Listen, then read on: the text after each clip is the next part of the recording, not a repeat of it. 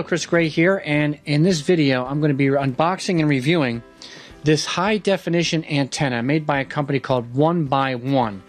It's their Shiny Antenna series, and it's a super thin antenna with a 50-mile range, and it has I believe a 20 decibel amplifier that comes in the kit. So if you're thinking about cutting the cable and trying to get some local channels, this would be a great way to do it. We're going to test it and see how many channels I get, and from what I understand, the high definition over-the-air signal looks better than high definition cable boxes. So there's a couple of different ways the company says you can hook this up to your TV. One is by connecting right to the TV, which I'm going to show you on the TV behind me. Another way is to connect to an actual digital set-top box. So let's look at some of the stuff that comes in the packaging. Here we have, this is the booster, or the amplifier. You would basically plug in a power cable which is supplied, and would plug into a wall, and here is a regular coaxial cable that would plug into your TV.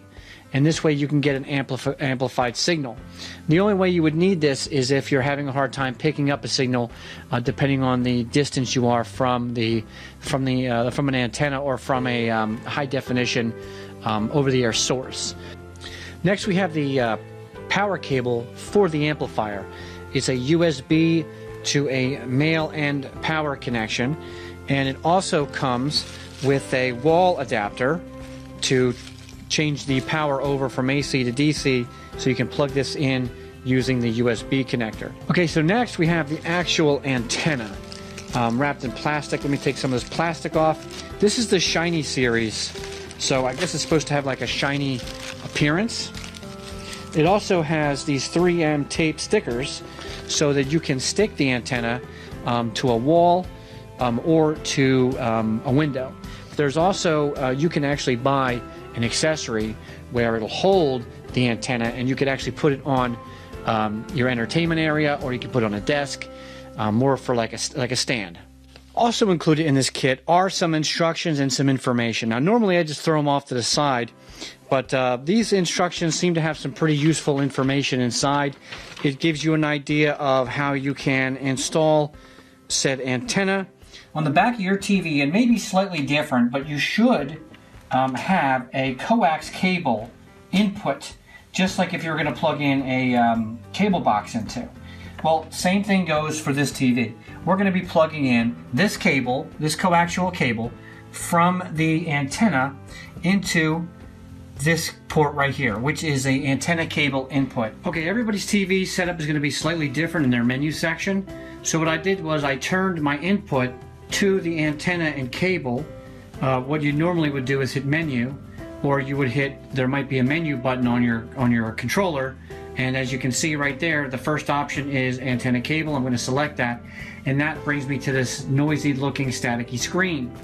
Now from here I'm going to go into my menu and go to installation, and like I said, your TV is going to be slightly different, and I'm going to scroll down where it says channel tuning, and yours may say channel scan, and I'm going to select antenna over here and let the auto tuning commence.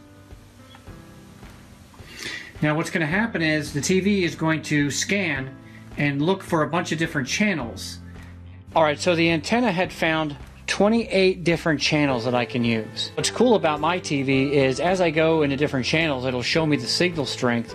It'll also tell me what the aspect ratio is and whether it's 1080p or 480i.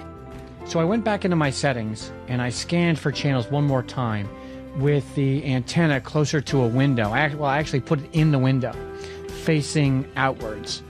And when I rescanned, I was actually able to get even more channels. So I got like 52 channels. If you move the antenna to a better location, to an outside wall, and ideally to a window or even outside, although if you do this is an indoor version, so you might want to keep it like on the inside of the window. They do make outdoor versions as well.